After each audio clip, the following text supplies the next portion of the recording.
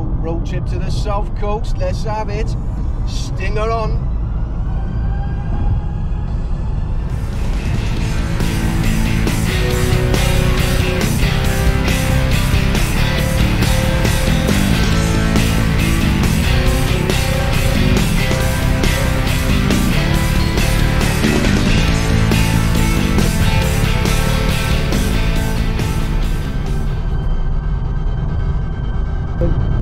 Set off about an hour ago now, and we're on our way down to the south coast for a little road trip. We're going to be fishing from when we get down there about 10 o'clock in the morning, hopefully till about Saturday night, so it's going to be a long sesh. And we didn't need, what was it, we was thinking about it Tuesday, thinking, you know, let's start looking at going down on a stingray session, and we weren't really expecting to go this weekend, but we had a look at the weather and the wind, and we thought, yeah, it's looking good, let's just get down there. So we booked the Friday off from work, and now we're on our way down. We've ordered fresh dug rag. We got 8 pound in weight of rag, so we got some serious ragworm to chuck out there on the weekend now. And we're looking to hopefully catch a target species of stingray, but in between hopefully a few smooth hounds.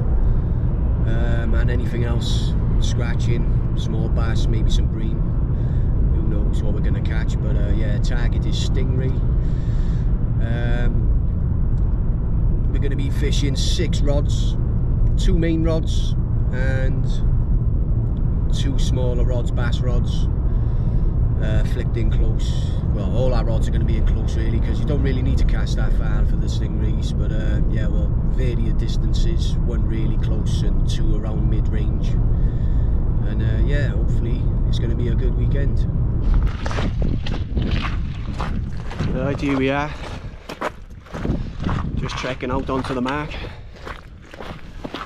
Can't wait, nice to get out of Barry and get onto something different. Just gives you that angling buzz back when you go somewhere different. Loves a little trip away.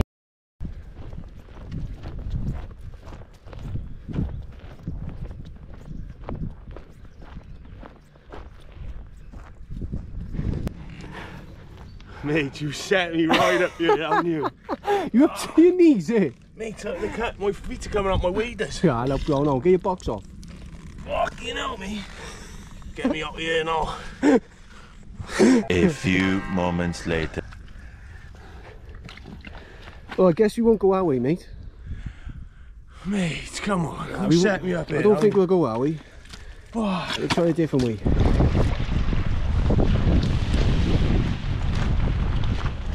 Alright guys, yeah, so we've been down here around 5 hours now. It wasn't looking good. Curtis Miller, he managed to pull out some dogfish and some small bass, but I was having a nightmare, but I decided to move and first cast on my bass rods. I got a Any Fish Anywhere Bass Pro Mark 1, flicked the ragworm out on that, and all of a sudden rod went over, a bit of line out, and it's a little bit of a fight. I brought in this lovely stingray. It's the first one of the session, and hopefully more to come.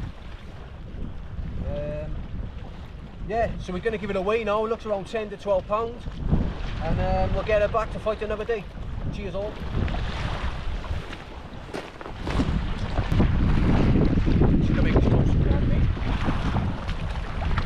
Nice, we just weighed her now, 14 pound on the nose, so that's a PB for me. Happy days. Well in, mate. Nice, mate.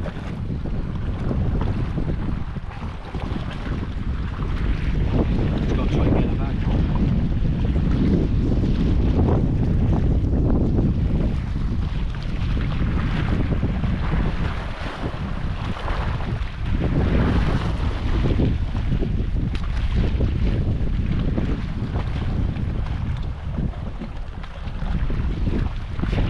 Tried to have you in, didn't she? Straight away. Happy days, mate. Yeah, boy. Buzzy. Oh, Starting to pick up a little bit. Not great, but Starting to get a couple more fish out. Just brought in another cast and little school bass. Be nice if it was a bit bigger, but big or small, we love them all. Happy days. Right, let's get you back.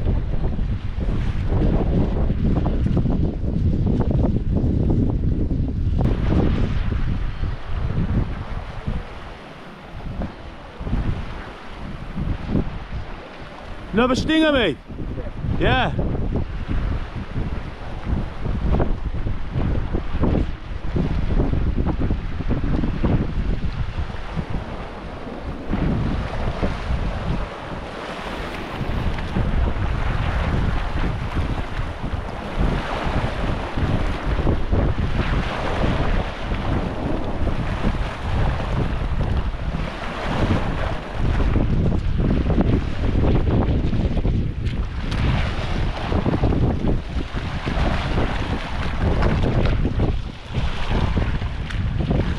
Hey! Happy days. Well in, mate. Second one of the day, you know. A little bit smaller. But yeah, that's the second one. Happy days, man. He's on the ball!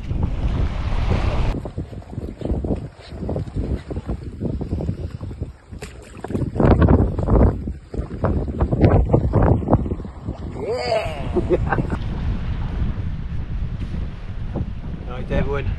Right, so what we're using today. Short pulley rig, snood length. Short snood lengths. On a small pulley. Nice and simple pulley, nothing too expensive on you. Don't want that many components on your rig, because there's a lot of bait rot out there at the moment. The more components you've got on your rig, the more the bait rot will grab onto it and you get clumps and clumps of it coming in. Small hooks, using 5.0 Sakuma Top Guns today, which are doing well. You want small hooks but strong hooks. Small enough that they fit in the stingray's mouth, but strong enough that they'll bring a big fish in. And worm, nice fresh dug Southampton rag. Right, nice big worms like that. And all I've been doing today is threading the one worm on all the way up.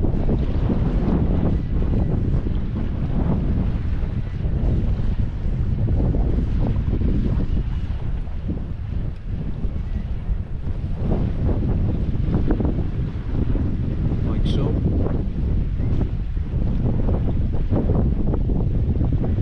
That's your one worm.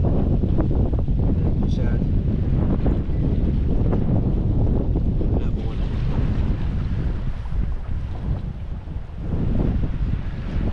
And that's what I had my 2 stingers on, just bait. I had 2 worms.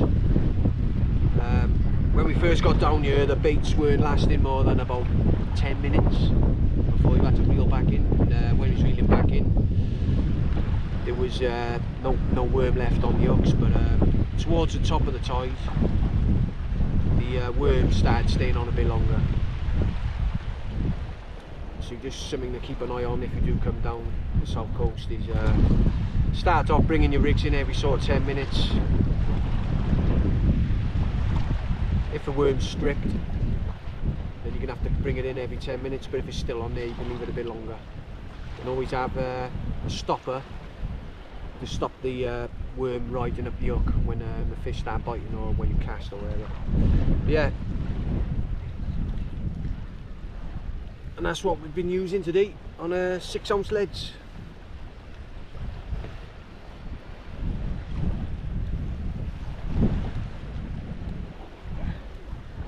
Nothing too fancy.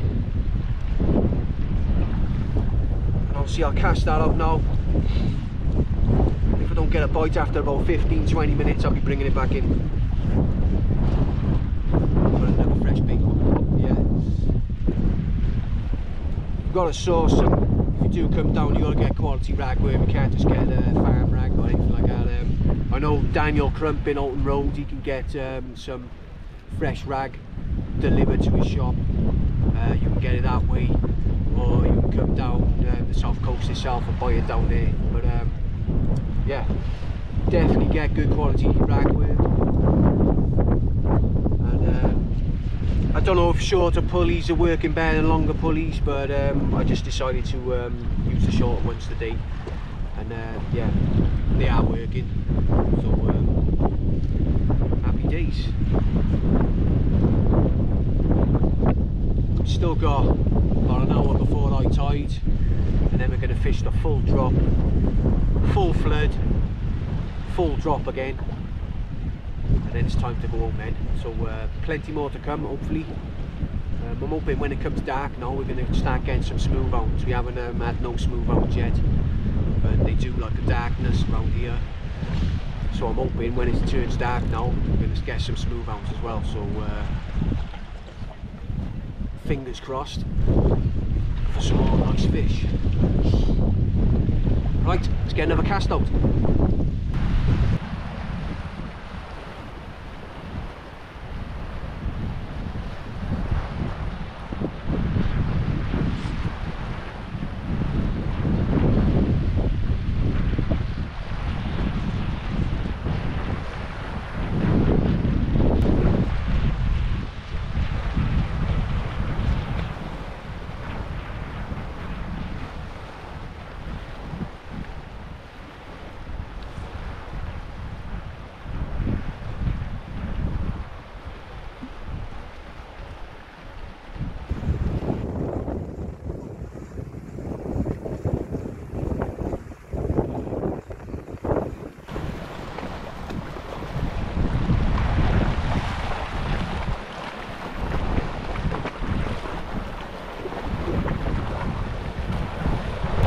Another school bass. Yeah. Another schoolie. Nice one, Kurt. Not up to now, about 5 in it. Yeah. Keeps the account ticking over, doesn't it? Lovely. Nice, mate.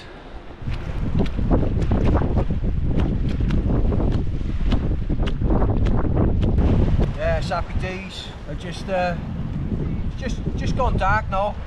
I've just recycled all my baits, got some fresh ragworm out, and Kurt's watching my rods, and all of a sudden my tip went over, ratchet started screaming, and to be fair I thought it was a hound, and but it ended up it was another stingray, so that's 3 stingrays now for me. I just hope now we can get Curtis one, so we can make the trip worthwhile for both of us, but at the moment I'm Top Gun, catching them all at the moment. This one looks around 11 pounds, 12 pound maybe, but who knows. Right, time to get another bait out, see if we can get another one.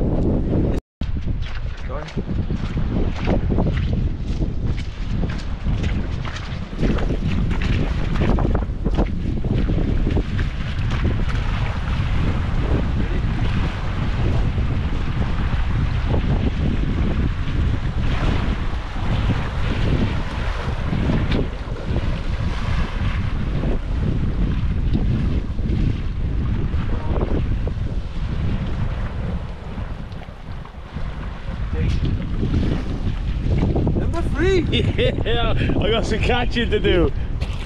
Yeah, you have, boy.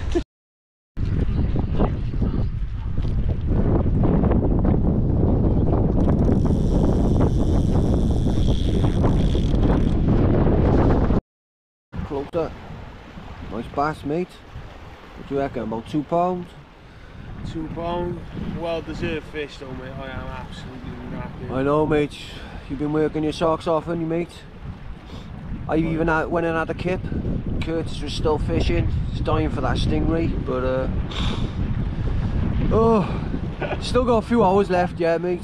Well, at least you've had a nice little bass, and you've had loads of dogs, haven't you? Loads of school bass, eels, all sorts. Just can't get that stingray. But soldier on, mate. Keep trying, and we'll get him. You can do chucking back in here, yeah? Yeah.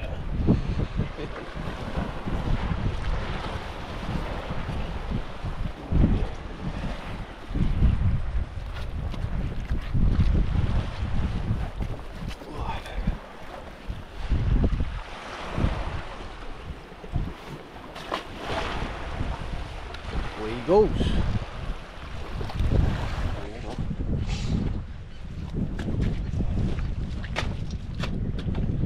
Happy days.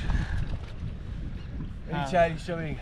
This guy here, he fished for 24 hours watching me catch 3 stingrays, and he was gutted that he thought he was going to go home without one, and he's just reeled in his last cast now, and he's pulled in this 8.5 pound stingray. Well done, mate. Mate, I can't believe it, honestly. Well done. Didn't think I was going to have one. Well, that's basically the end of the trip now, and we're both going to go home happy now, and Curtis has just had his first stingray ever, so happy days, can't fault it. You were wrong, didn't you? Well, I don't know about that. I don't know about that.